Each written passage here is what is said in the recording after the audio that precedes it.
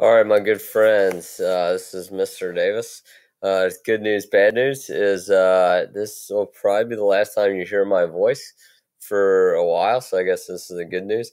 The bad news is you might hear my voice for a longer period tonight. Um, really, the only homework is to watch this lesson.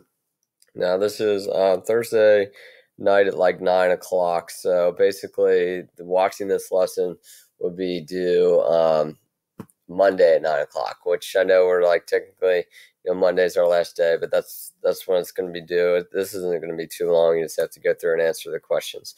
Now, as we talk right now, they're about to announce officially what the exam is going to be like for the AP test at the end of the year. So they're supposed to officially do that tomorrow. They did have a big conference with teachers and telling them what to expect it might be, and there's a good chance, this is kind of surprising to me, that it might be somewhat of a scaled back DBQ question. That would be the only thing where they give you topics and they give you like 5 documents instead of 9 documents, and they give you 45 minutes to write about them. I won't go too much overboard on that. The good thing is we wrote one right before we left.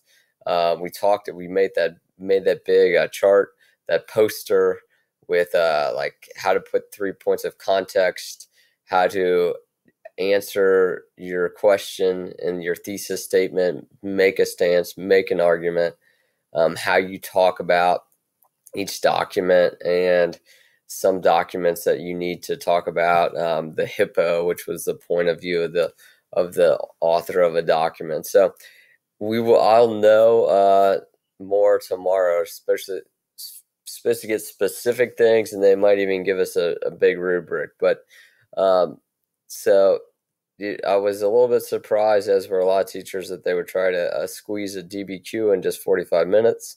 But that's what it seems like it's going to be, and we'll just go from there. And there's some pluses and minuses to that, and I think it's something manageable that we can handle. So I'm just going to pause it here, and I'm going to let you read. These are 2 documents talking about Song Dynasty in China. So I'm just going to have you pause it and read these documents.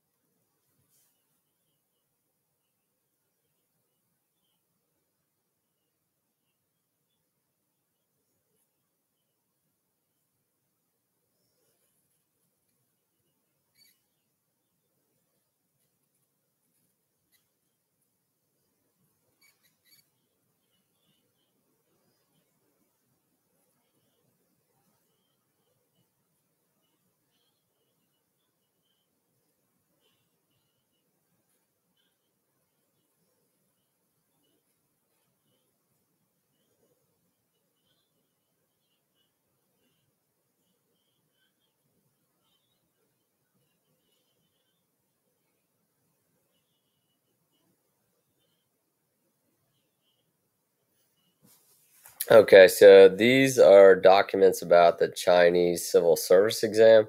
So, if you read something like this, if you got a DBQ about maybe government and like how governments change it, I don't want to get into too much of the DBQ today, but I just want to get you used to reading sources, again, reading documents. We focus a lot on some short answer questions and multiple choice, so it is good to get used to reading paragraphs about what's going on um, in history, etc. So this talks about a lot about Confucianism, civil service exams, how to keep a large country under, in order and not a lot of chaos. And they did so with the civil service exam and getting the country to buy into Confucianism and the filial piety, honoring your mother and your father, honoring the subject, honors his ruler, etc.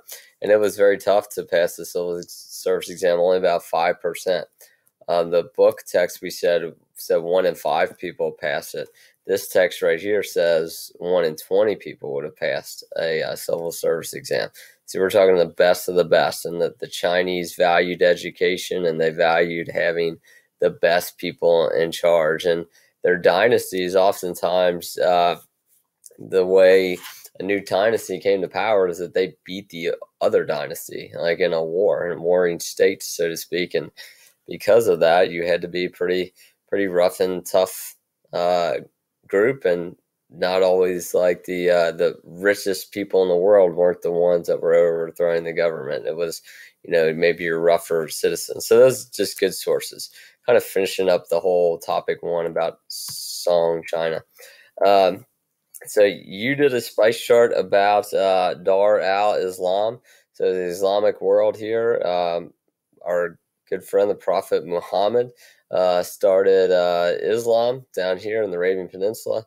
Born in Mecca, moved to Medina. But when we pick up Islam, it's in the 1200s, and it's everything that Islam touches. Now, they believe in like a caliphate more than like a political country. So like this is the caliphate. This is Dar al-Islam. And Islam is going to spread. It's going to spread. It's a merchant religion. Muhammad was a merchant, was a phrase we used earlier in the year.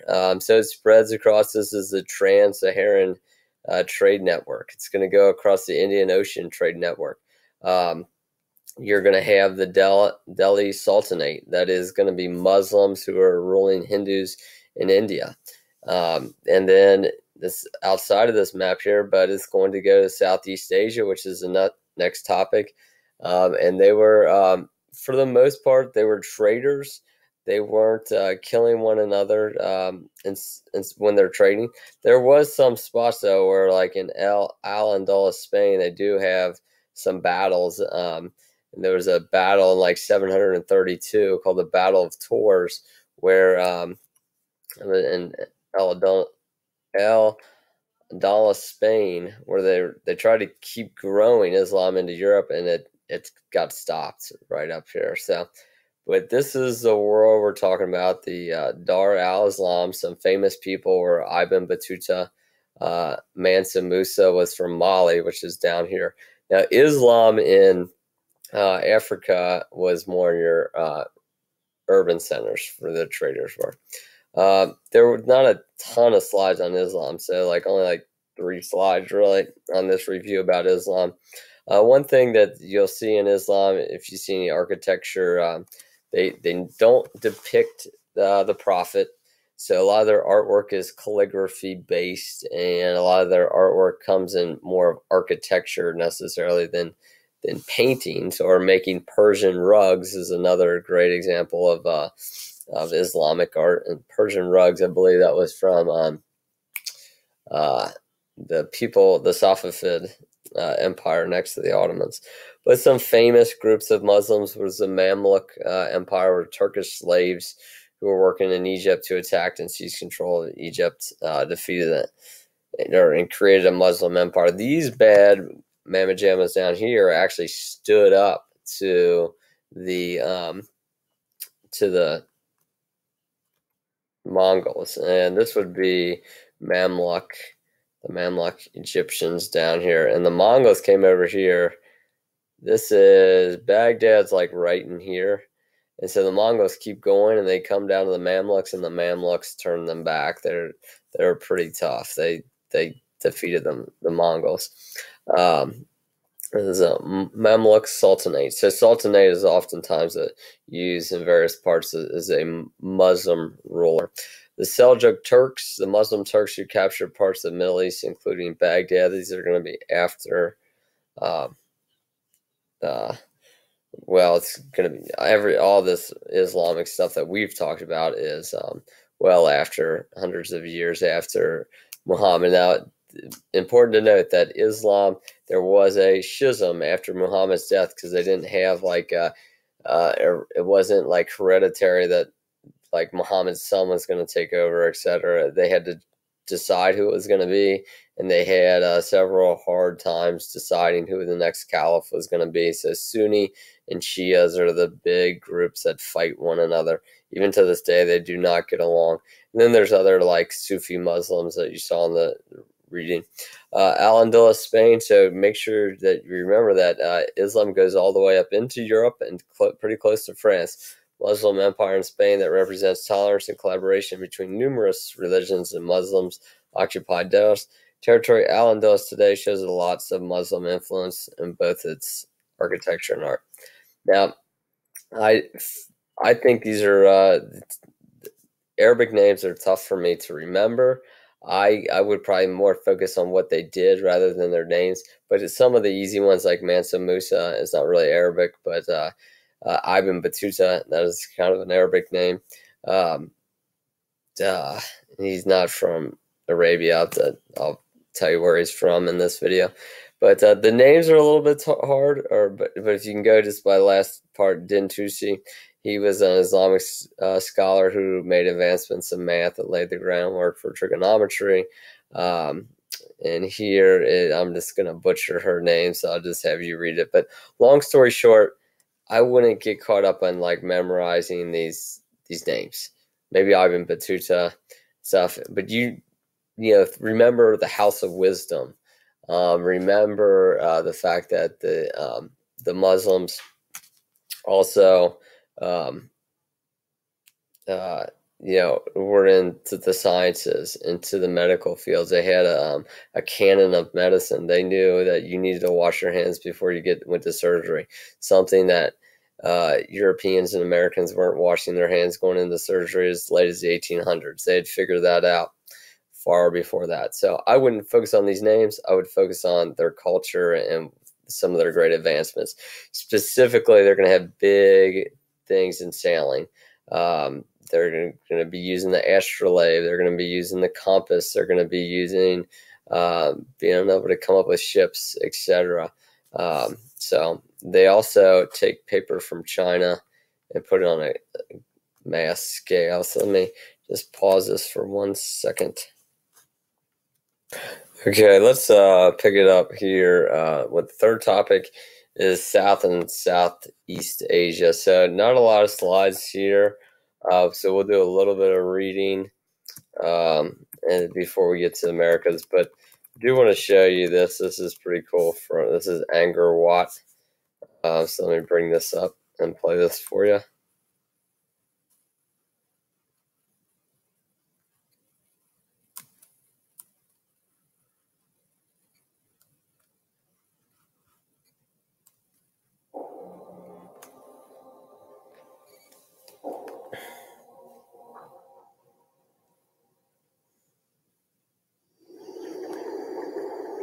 In Southeast Asia, an abandoned city sprawls magnificently across the heart of Cambodia.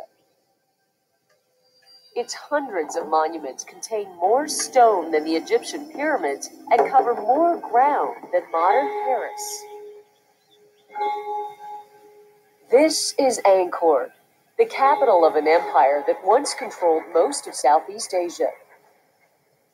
Its people were called the Khmer, and more than 500 years ago, they fled this grand city. To the outside world, the city existed only in obscure travelers' tales. Then, in 1860, a French naturalist named Henri Mouot stumbled across the ruins. He wrote about the city and drew it, attracting the attention of the wider world.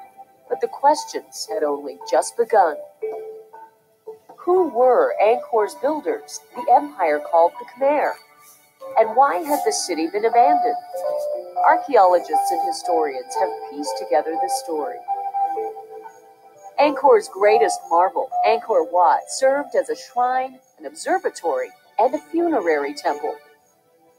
Research suggests that it took almost 30 years to complete and was finished in time to bury an important king. But Angkor Wat had hardly claimed its place on the horizon when disaster struck. Drawn by its increasing splendor, the Chams, from what is now Vietnam, attacked and burned the city. When the capital was rebuilt, the king built a walled city, Angkor Thom, to protect them in time of war. But the Khmer story came to an end not long afterward. 22 kings over 500 years had worked the land until it began to fail. Rice harvests dropped and stone monument building ceased.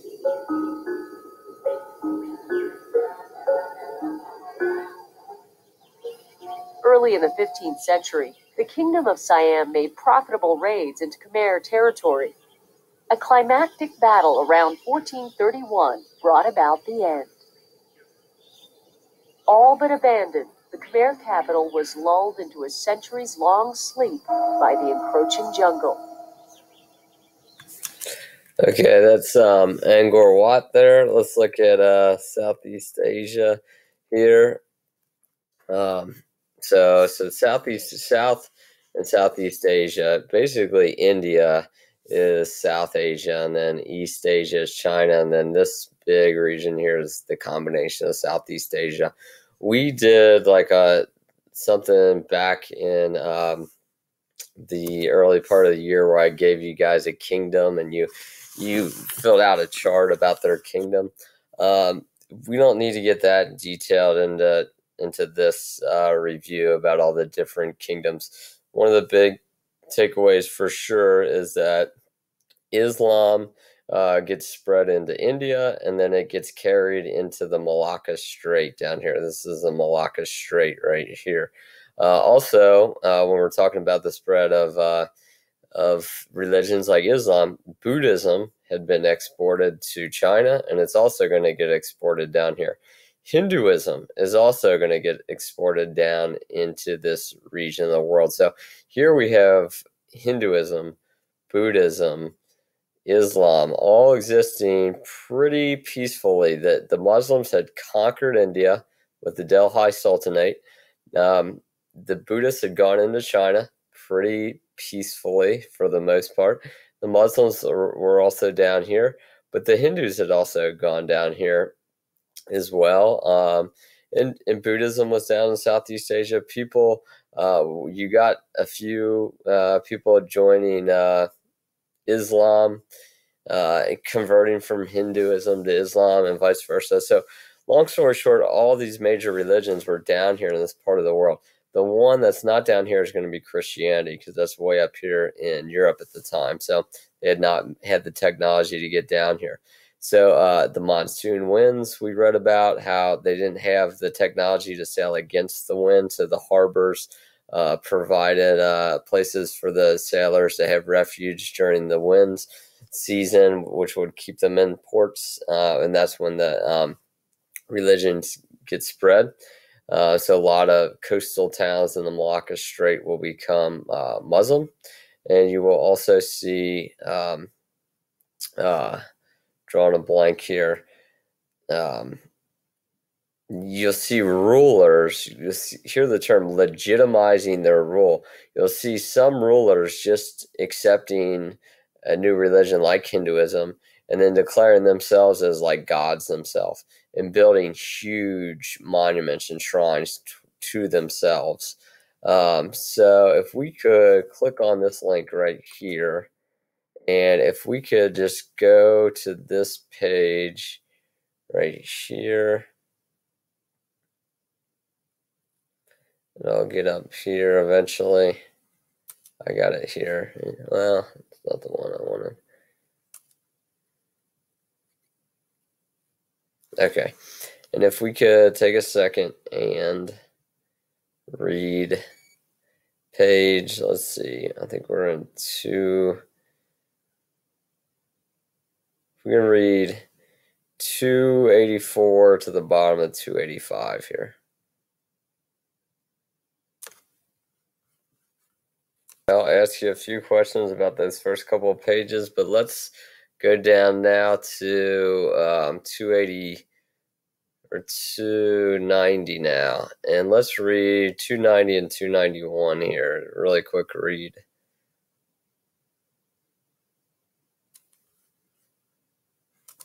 Okay, let's put this, look at this map here and put this in perspective. This is Champa, which is, later this is going to be Vietnam right here. But Champa, they're going to be shipping up rice, Champa rice, to the Chinese. form of tribute. The Chinese were, if you read about how rough the Vietnamese fighters were down here, it says the Viet people fled into the depths of the mountains and forests. It was not possible to fight them. The soldiers were kept in garrisons to watch over abandoned territories. This went on for a long time, and the soldiers grew weary. Then the Viet came out and attacked. The Chinese suffered a great defeat. The dead and wounded were many. After this, the emperor deported the convicts to hold the garrisons against the Viet people. So basically what they're saying there is that the emperor of China cleared out the prisons, and he wanted the prisoners to go fight the Vietnamese. They find they will eventually conquer them. But long story short about Southeast Asia is you don't need to remember all these kingdoms. The big takeaways is that religion is getting exported down here: Islam, Hinduism, Buddhism. We'll have to look a little bit more into detail of why, like what makes Hinduism attractive to people, what makes Buddhism attractive to people. Hinduism, the caste system, is not very attractive to people. That's hard to go out. Where you might see Hinduism get some converts is your upper elite who might say, well, I'm already in the highest caste. So that's where you see some rulers in this part of the world becoming Hindu and then building statues and making themselves like gods, because there's hundreds of gods in the Hindu religion. Whereas Buddhism, it's not that. Like Buddhism, there's not a reincarnation. You go, like nirvana is like a heaven-like state. So there is a reason why some rulers join Hinduism, because they could kind of deify themselves. And Islam is also attractive to people because it, particularly the masses who don't have a lot of money, aren't in a high caste system in Hindu, might join Islam. All right, so let's read here, and we're almost done with our reading. But if you just read where it says the Malay world, and then so let's see, we just want to do page 293 to 295, and that'll be all of our really textbook reading. Alrighty, and here is a aerial picture of Angkor Wat, which we watched the video of. There's some different facts about it. Angkor Wat was originally a Hindu temple, but was taken over by the Buddhists during the 16th century. You might, with all these different names, you might say, like, where exactly is this? And if you go up to this map on page, it would be 291. Here is Angkor. So it was a Hindu temple. It was like it was going to be a burial tomb for one of their kings, and then you see rulers using religion to legitimize their rule, like they're gods themselves, like I was talking about. But then the Buddhists, it said, they overtook it. Angkor was part of the Hindu universe, with a shrine at its hub, enclosed by 3 courtyards and topped by 5 towers. Here it says it's overrun by Buddhists in the 16th century, which would be the 1500s, and right smack dab at the beginning of the Age of Exploration. These walls are decorated with hundreds of statues and bas reliefs showing scenes from ancient Indian stories. 3-mile moat surrounds Angkor Wat. That's pretty wild, pretty crazy to go and check that out. Okay, so that is Southeast Asia there. So make sure you really focus on this. Don't skip over this 295. A lot of good things about their culture, etc. is smack dab in there. And I'll ask you a question or two coming up on page 295. But let us now go to Heimler history, and we're going to look at the Americas and Africa here. Let me see if this be it. It's not it.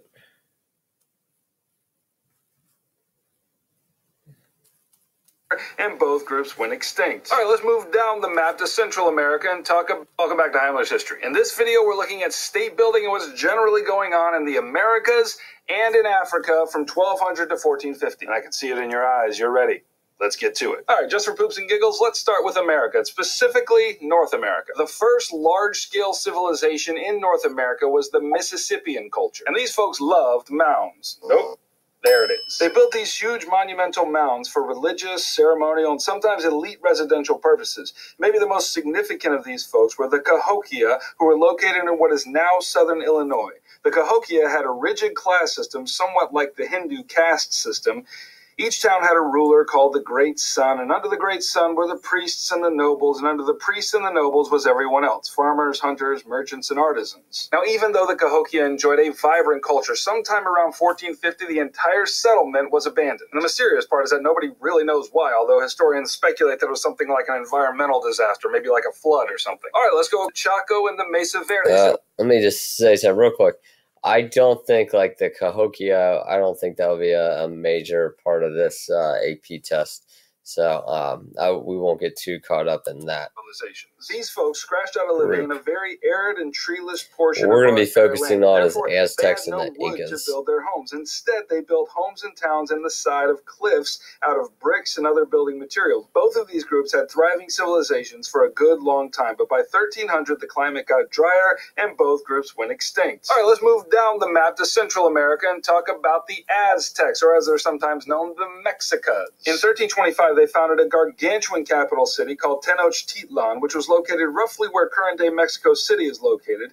And this city was magnificent with its ziggurats and its bustling marketplaces. In fact, when Europeans finally set eyes on this city many years later, they were astonished at its beauty. One of the Spaniards who saw it said it this way: "When we saw so many cities and villages built in the water and other great towns on dry land, we were amazed and said that it was like the enchantments on account of the great towers and quays and buildings rising from the water, and all built of masonry. I do not know how to describe it, seeing things as we did that had never been heard of or seen before, not even dreamed about." Now, from this city center, the Aztecs conquered much of Mesoamerica, and their particular method of state building is worth noting. The Aztecs controlled their subjects by means of a tribute system administered by a local governor. And a tribute was basically a payment that conquered peoples had to pay to the empire for the privilege of remaining conquered. And the tributes collected could be lots of different things like money or land or military service or goods and services. And this arrangement allowed the Aztecs to exercise political dominance over a huge swath of land without being directly and locally involved.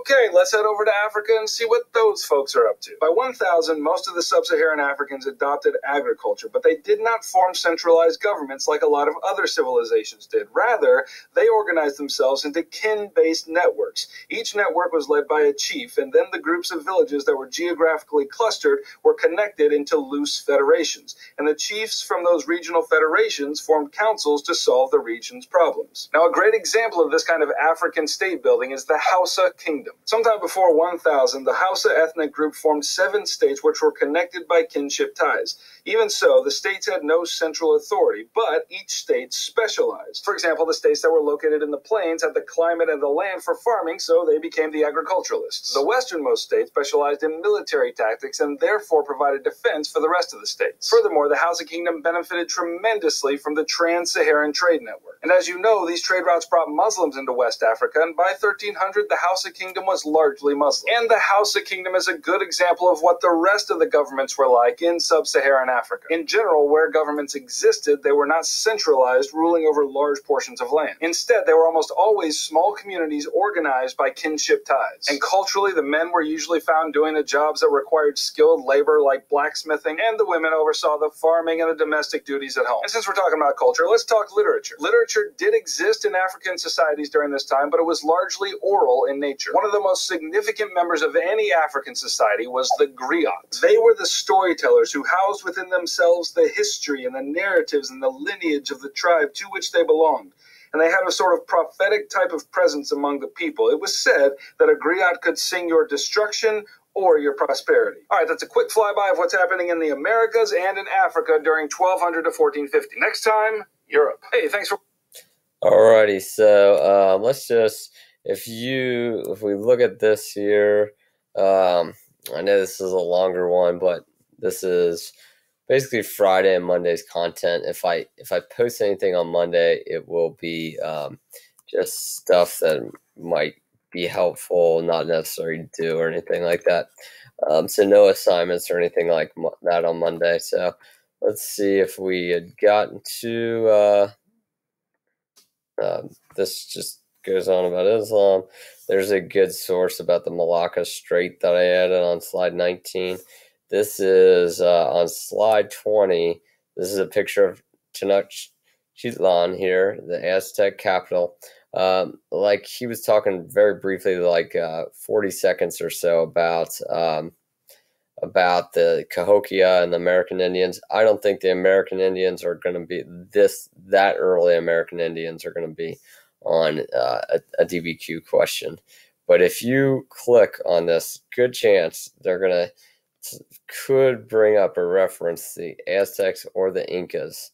So if you on slide 20, if you can click on this link, it is going to take you to a chapter about the American Indians, Central and South American Indians.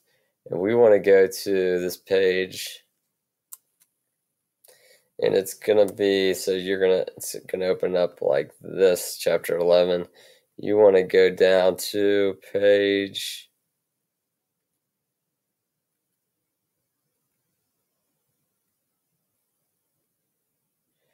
377. And if you could read 377 to 379, I'll ask you a few questions. Okay, let's pick it back up in this PDF, and let's go to section 3. This is about the Incas. If you can go down, there's only like 2 pages I need you to read, I believe, 2 or 3. So from 384 to 385, so you can take about 2 minutes and read those pages. I'll ask you a few questions.